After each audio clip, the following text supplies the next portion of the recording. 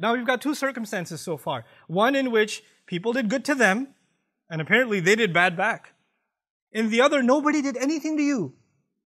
You have nothing to do with this one. Why would you harm them? Why would you do something to them? And this is also something unfathomable for Musa alayhi salam.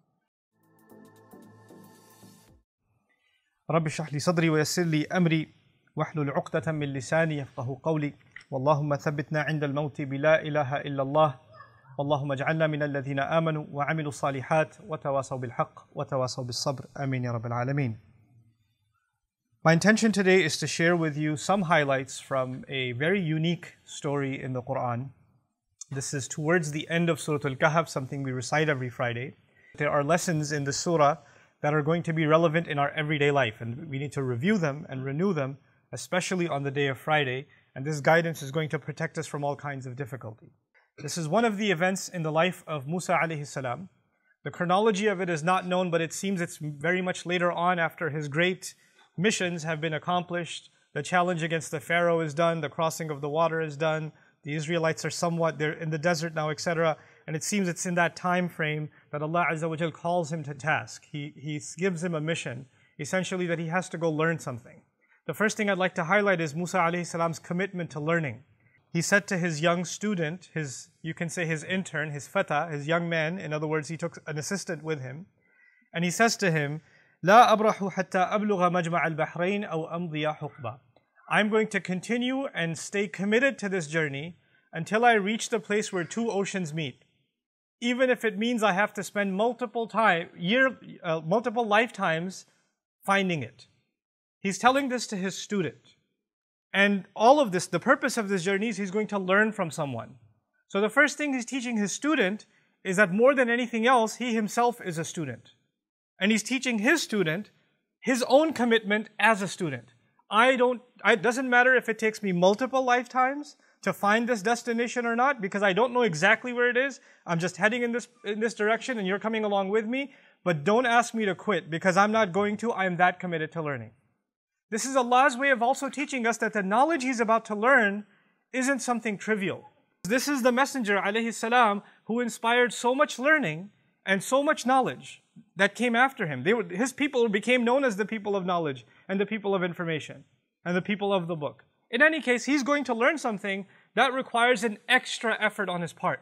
Even if it takes him lifetimes, there's something unique and valuable about these lessons that even the book of Allah at the time is not going to teach him. He has to learn this from somewhere else. Even the Torah doesn't have this answer. And Allah won't just give it to him. He won't just reveal it to him. Allah says in the Quran, وَكَلَّمَ اللَّهُ مُوسَى تَكْلِيمًا. Allah used to speak to Musa alayhi salam directly, in direct communication, and engage with him in a very rigorous communication. And yet, Allah says, no, this is not the kind of learning that even Allah will teach you directly. You're going to have to go on a journey. So it is a very unique circumstance. You don't just pass over this little bit of information. You have to appreciate what's going on here. The most knowledgeable person in the world at the time is now being told, you have to go learn a lesson from somewhere else. And so he goes on this, what seems like an endless journey. Who is this person that he's going to learn from? We must really learn his name and acknowledge him. So now when we get to that, Allah Azza wa Jal, all He says is, فَوَجَدَ عَبْدًا مِنْ عِبَادِنَا. They found one of our servants. Literally, the Quran describes this teacher of Musa alayhi salam as one of our servants. I know that in our narrations and some of the opinions, we find his name to be Khadir or Khidr, it's pronounced differently. Quran deliberately does not mention his name. The Quran gave us one bit of information about him. He was one of our slaves. What does that do? That actually teaches us something profound about those who reach the heights of knowledge. They are nothing more than a slave of Allah. Their titles, their credentials are insignificant before Allah. And it's really interesting also, Musa alayhi salam does not ask him his credentials and say, so I'm supposed to learn from you? I mean, where did you graduate from? There's nothing like it. Musa alayhi salam straight up goes to him and says, هَلْ أَتَّبِعُكَ عَلَىٰ أَن تُعَلِّمَنِي مِمَّا عُلِّمْتَ رُشْدًا. May I follow you? And he didn't say, هَلْ تُعَلِّمُنِي? Could you just teach me? And after this exhaustion, he doesn't just say, can we just sit down here and learn now? Because it's been a pretty tough journey for me. He says to this individual, this abd bin ibadillah, he says to him, هَلْ أَتَّبِعُكَ? Can I follow you? This is interesting, because what he's going to learn isn't just words. He has to follow him. This is a kind of learning that will come from experience. It's not book knowledge. It's not classroom knowledge. It's experience knowledge. And this is something Musa alayhi salam already knows. This person will teach me something that cannot come from books or words. He's going to show me certain experiences. So he's asking permission to follow him, and only by living those experiences will I learn something. And of course, his response is, you don't have the patience for it. لَن تَسْتَطِيعَ مَعِيَ صَبْرًا. I don't see you as capable of withstanding what's going to be coming. I don't see that you have the grit, the perseverance, the patience it takes to learn these lessons. And Musa alayhi salam then convinces him. And by the way, Musa alayhi salam could have also said, excuse me, I don't have patience. You know who I deal with? I dealt with Fir'aun. I debated with him. You know whose leader I am? Banu Israel. I don't have patience. You know what the kinds of things they've said to me? He doesn't say that. Clearly, Musa alayhi salam, you and I know, his patience has been tested throughout his life. Throughout his life, time and time again, his patience has been tested. And yet, these lessons, his teacher is telling him, they're not that easy. It's going to test your patience. You're going to lose it. You're not going to be able to withhold it. That's a pretty powerful statement to make. And for Quran to record it like that about Musa alayhi salam. And he says, سَتَجِدُنِي إِنْ شَاءَ اللَّهُ صَابِرًا. You'll find me patient. Inshallah, if Allah wills, I'm not saying that I have that capability, but if Allah grants me that capability, I will demonstrate patience to you. Okay, so that's his prerequisite for this learning. This is important for us because before we learn anything about these lessons, what we have to internalize is that these lessons cannot be learned if you're not patient. And these lessons will only be learned if your and my patience is tested, if we're put in difficult circumstances. These lessons are directly related to difficulty and hardship, where your patience and your grit is going to be put to the test. I'll just share some highlights with you. The first stop on their journey, they're travelers, and they ask these people, can we ride with you? So they've done them a favor. The circumstance is not just about a ship. You have to understand, now we have a situation where there are people who did other people a favor. The people that own the ship have done Musa alayhi salam and his teacher a favor by allowing them to ride along with them. They go on this ride, خَرَقَهَا, he starts going, you can imagine, goes to the bottom of the ship and starts ripping out the planks and damaging the ship. It's now starting to sink from inside. And Musa alayhi salam's like, أَخَرَقْتَهَا لِتُغْرِقَ أَهْلَهَا? Have you just damaged this boat so you can drown the people that are on it? What are you doing? What an unheard of thing you're doing. لَقَدْ جِئْتَ شَيْئًا إِمْرًا. What a terrible thing you're up to. How could you do this? And the teacher turns to him and says, أَلَمْ أَقُلْ إِنَّكَ لَن تَسْتَطِيعَ مَعِيَ صَبْرًا. Didn't I tell you you don't have the patience for this? You can't learn these lessons.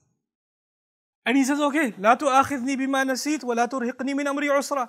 Okay, don't penalize me for this mistake and don't make this hard for me. Fine. You just do what you do. But before we go any further, I want you to appreciate something. There are people that are going to be in your life and mine that you might be doing something good to. You did something good to them. And they do something terrible to you. And you're standing there, what? Why would you do this to me? Or you're a bystander watching, like Musa alayhi salam is a bystander watching. They did something good for us. Why are you hurting them? The last person you should be hurting is the one who did good to you.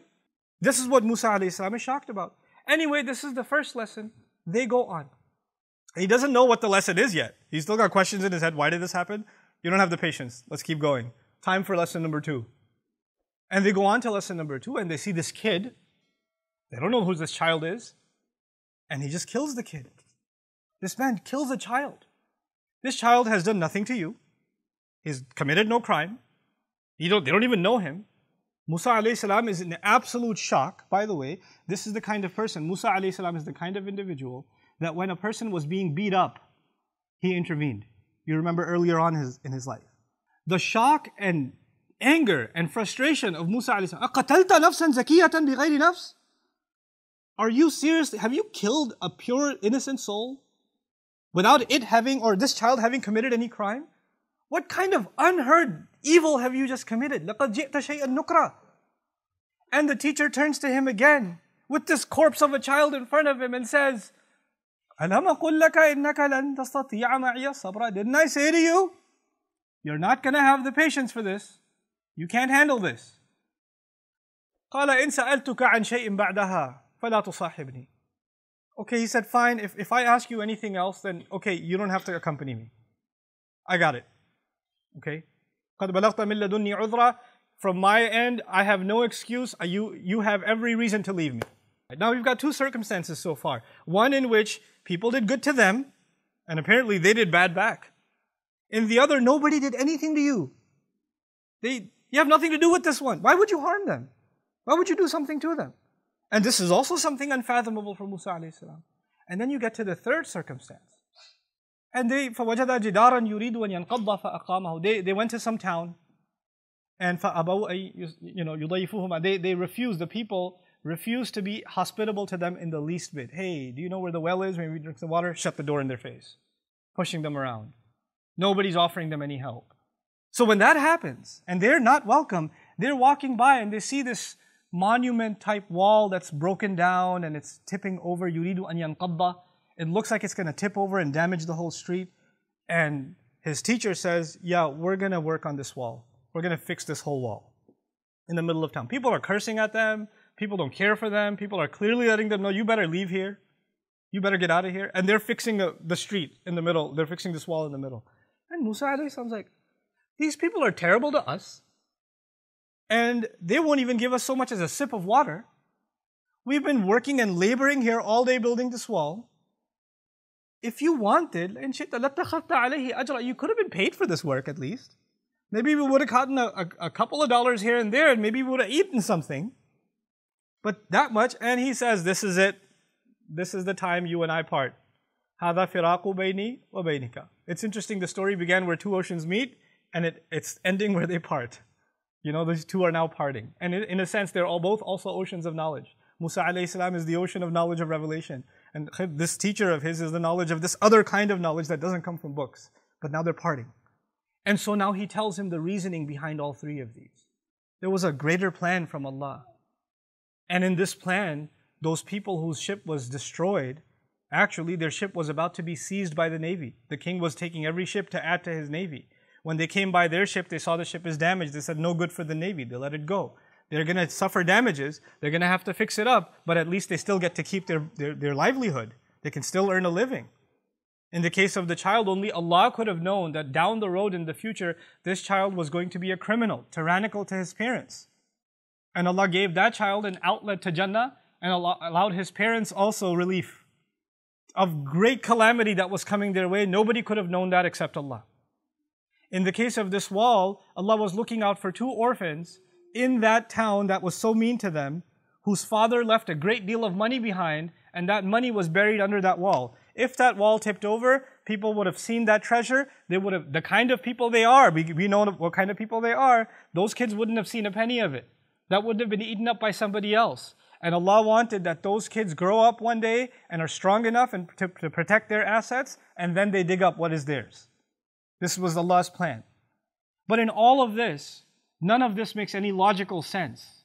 I mean, unless you know Allah's plan, you're not going to know the logic behind something terrible that happens. What I'm getting at is sometimes you're going to do good for people and you're not going to get compensated like that wall. Sometimes people are going to do terrible things to you. You haven't done anything to them. Sometimes you've done good for them and they only do horrible things to you. Or somebody else. You see these things around you. And when this happens, your patience is going to be tested. How can they get away with this? How can they do this to me?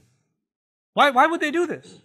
I want to give you one more place in the Quran, which is also in a sense related to the people of Musa alayhi salam in Surah Al-Isra. Very interesting language. You know, the Israelites, when they were established and when they finally became an independent nation, eventually, Allah Azza wa Jal actually, in the history of the Jews, in the history of the Israelites, they were ransacked and invaded by foreign nations multiple times. And Allah mentions two major invasions in Surah Al-Isra. But the way He mentions it, understand that the Israelites, the Jewish community of the time, we consider them the Muslims of that time.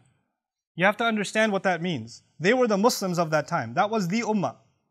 And they lived in a town, and then non-Muslims came, non-believers came, and invaded them. فَجَاسُوا خِلَالَ الدِّيَارِ. They broke into every home. You don't have to go further. When you describe soldiers breaking inside homes, then you know what happens next. That doesn't have to be spelled out. Everybody can know. Anybody who understands war knows. When militaries go into civilian towns, all unnamed kinds of atrocities take place.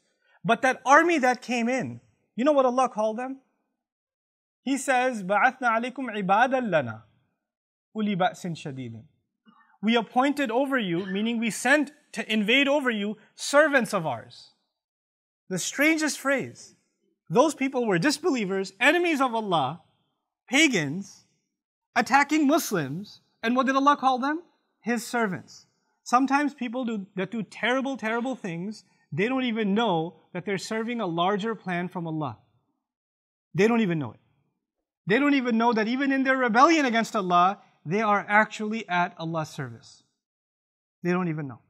The believers might not understand why this is happening to them. They don't see the future script.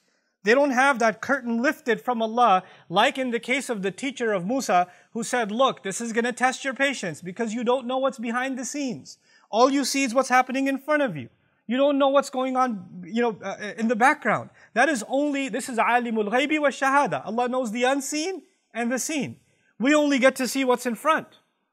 And when we see what's in front, we go crazy. We lose patience. We say, how can they do this? How did Allah let this happen?